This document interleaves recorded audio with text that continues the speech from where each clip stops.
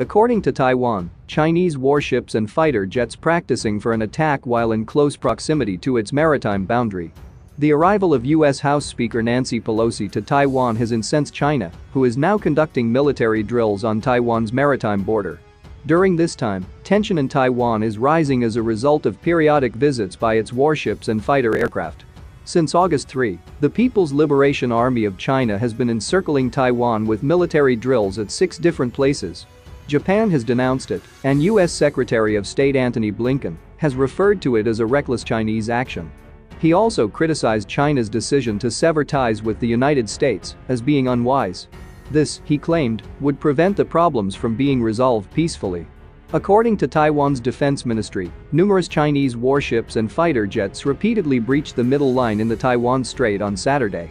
China does not accept the median line, which Taiwan established as its border in the middle of the ocean. The Taiwanese army claims that China is practicing the attack and is prepared to launch it if the time arises. The Taiwanese military is likewise at high alert.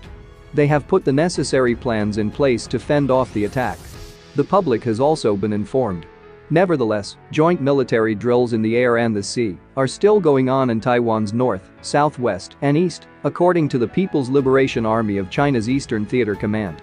During the drill, both on land and at sea, the strike capability is put to the test. Please remember to subscribe to our YouTube channel after watching.